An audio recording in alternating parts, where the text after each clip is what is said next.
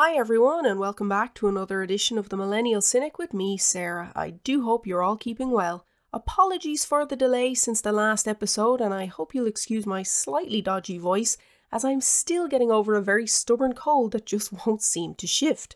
Anyway, let's get to today's topic, shall we?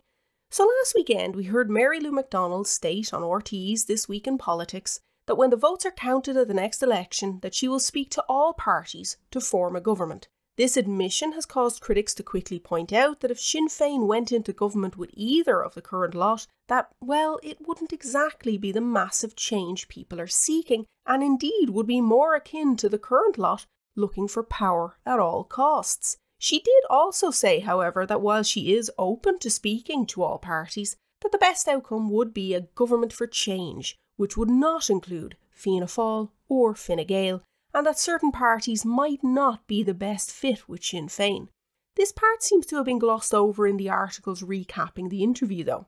But either way, the comments are worth taking a look at and examining as they do bring up some important talking points. So first, let's take a quick look at the current government parties and their stance when it comes to Sinn Féin. I think we can ignore the Green Party here, as I think we can all agree that the next election will be more about survival for them rather than another go on government benches. I spoke about this in the last episode, so I won't labour the point here, but it certainly does seem as if the writing is well and truly on the wall for the Greens, and they'd be lucky to return a handful of candidates to Dáil Éireann next time around. I personally can't see them surviving the substantial rural vote or indeed the working class vote for that matter. Either way, the Greens are very much the junior partners in this current government, so even if a miracle happened and they did somehow retain all of their seats, they are on the periphery of government formation talks. Fine Gael, on the other hand, are very much worth discussing here, and they have seemingly very firmly shut the door on any talks with Sinn Féin,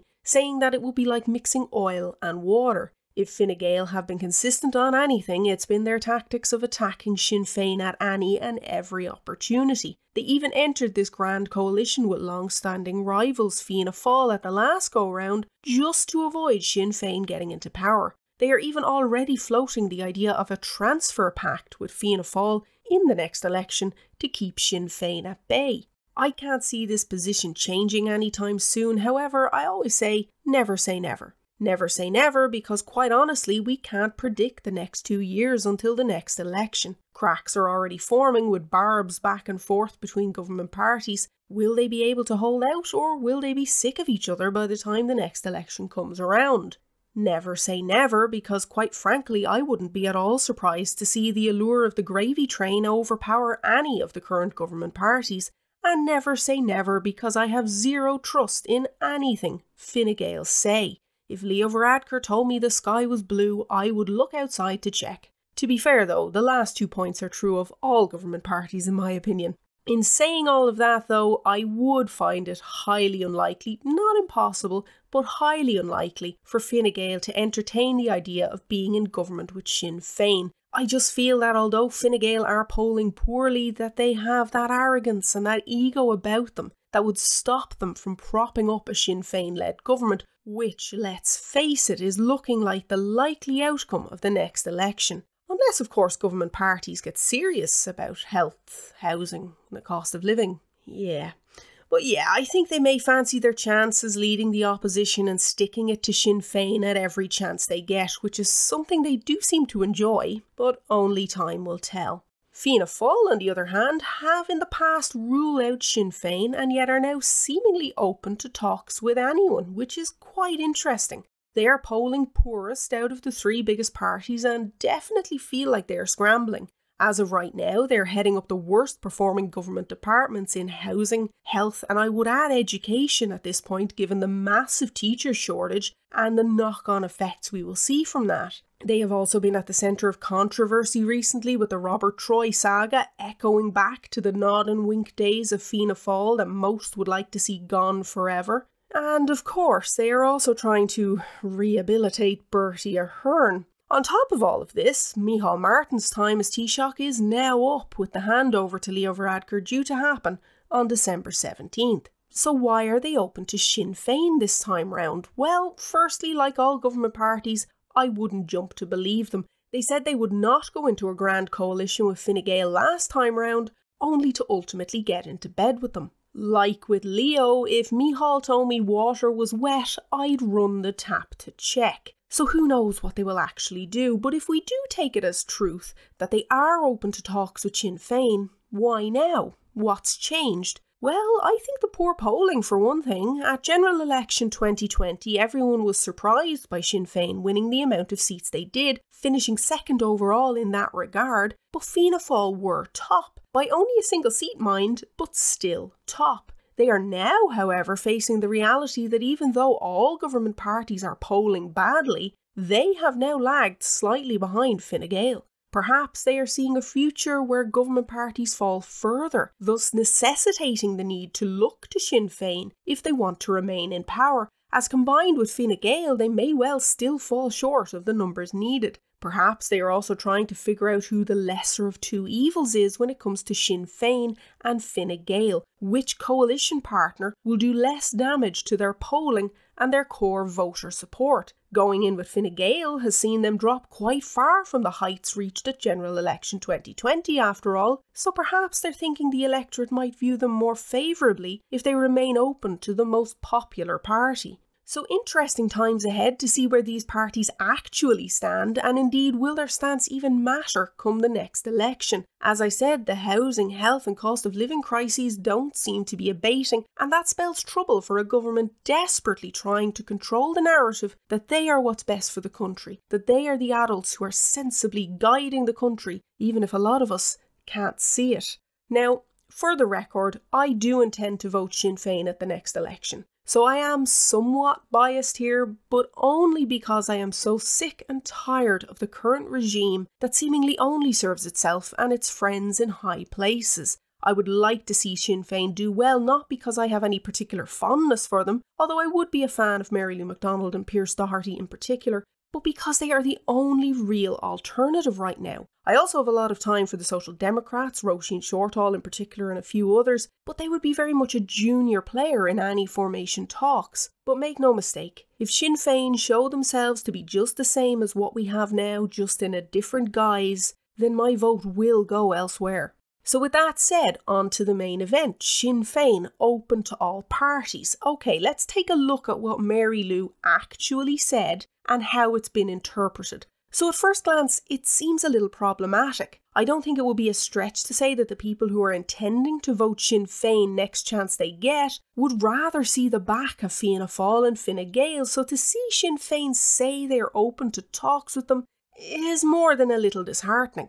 But what did Mary Lou McDonald actually say? Well, if you were to believe the RTÉ News article recapping the discussion that took place on RTÉ's This Week in Politics, you might be thinking that she said from the get-go that she will speak to everyone, and that a government for change was merely lip service. Upon actually watching the interview, which I'd recommend by the way, the order was slightly different and a lot of the context was left out of the article. She opened with her hopes for a government for change, without either Fianna Fáil or Fine Gael on government benches, while acknowledging that it was in the hands of the voters. Fair enough, really. She then went on to say that if push came to shove, she would be open to talks with the other two major parties. However, again, a salient point was left out of the RTÉ article, which was that she herself had reservations about whether a common ground could be found. Again, fair enough. To me, on the surface, her remarks make a lot of sense. It's the sensible, adult in the room approach, the mature voice, so to speak, that even though you may not agree on everything, that working together for the benefit of the country is more important.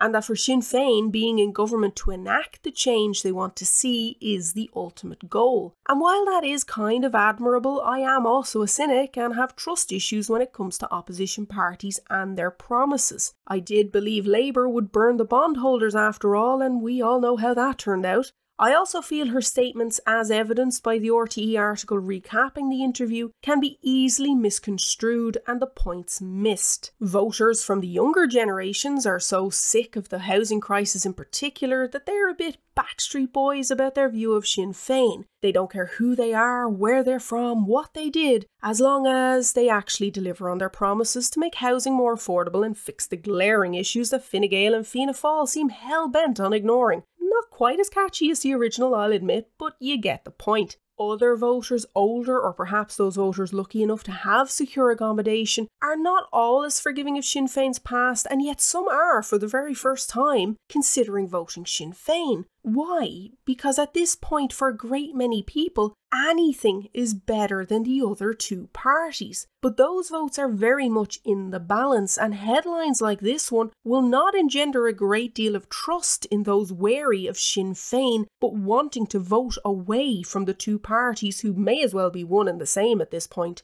If you are considering a vote for a party you would ordinarily avoid due to your personal view of them in order to find some real change, well, hearing that they're open to talks with the very parties you want to avoid may make you rethink your vote. And let's be honest, that thought process holds true for every potential Sinn Féin voter. If it seems they are happy to go into government with the very parties you want to avoid, why give them your vote? And this is why, for Sinn Féin, messaging is so important, more important even than it is for government parties. People are used to Fianna Fáil and Fine Gael and the Greens saying the wrong thing, saying the silly thing or the downright insulting thing. Those for those parties explain it away, and those against are given more ammunition. But since they are the government, they can get away with that bit more, as they know only a general election can remove them fully. But for Sinn Féin, a gaffe or a mistake can cost them dearly. While their core voters will remain, it's the new voters, the precarious voters, the on-the-fence voters that will make or break Sinn Féin's aspirations for government, and saying the wrong thing at the wrong time could prove very costly for them.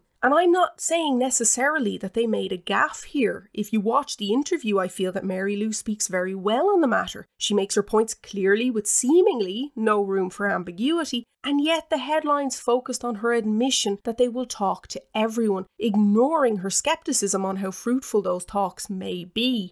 And this will be Sinn Féin's problem going forward. Mary Lou McDonald replied to a tweet questioning how this makes Sinn Féin any different from the government parties, telling them to listen to the entirety of what she actually said. Now, in my mind, Sinn Féin's Twitter team might have been better served to back this up with a link to the actual interview or a clip of the relevant part. Not everyone will seek out long interviews, but if the relevant short clips are made available and easily accessible, then more people will see what is actually said rather than the spin and be able to make up their own minds. Mary Lou also spoke about her party being match fit and ready to go from day one if elected. I certainly hope that is true because A, I want to believe they are a real alternative with real ambition to fix the problems and create a fairer Ireland, and B, because if they don't, they will be relentlessly hammered by their critics. Sinn Féin won't be allowed as many missteps as Fianna Fáil or Fine Gael, so they absolutely have to start delivering, and quick. In the meantime, they need to be spotless and crystal clear in their messaging. They need to forge a path to a real alternative government by openly engaging with the other opposition parties. They need to fully distinguish themselves from Fine Gael and Fianna Fáil, in particular their shared traits of perceived corruption and cronyism. They need to lead by example and show how different they will be if elected. Actions speak louder than words.